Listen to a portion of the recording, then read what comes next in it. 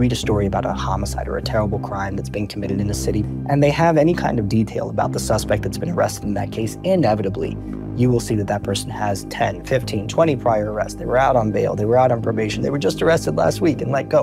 What does that tell us? That tells us that the police are still doing a pretty good job of spending their resources responding to crime and concentrating on people who pose a significant risk, but it also tells us that the rest of the criminal justice system is not operating as a backstop in the way that it used to. Police are still making arrests.